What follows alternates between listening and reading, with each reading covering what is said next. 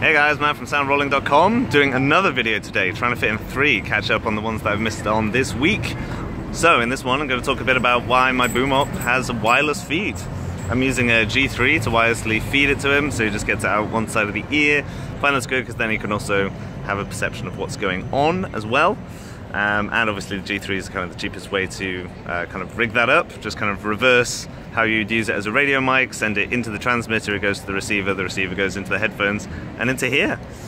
Then, what else is useful? There's so many useful things about that. Firstly, then you only send the boom track to him, so he's understanding what he's actually recording, and then he can tell the quality himself as well as myself as well, so you have a second opinion type of thing on it.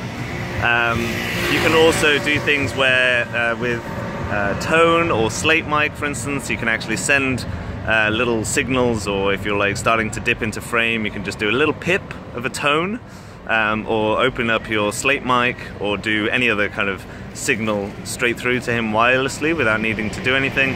And also, if something's going down or you just want it to like communicate a bit more secretively, then you can just pip and use secret handshakes and stuff to get it. So that's why I have a wireless for my boom op. Let me know what else you do with your wireless feeds to your boom operators or anyone else, and yeah, look forward to hearing from it, and I will see you tomorrow. Subscribe.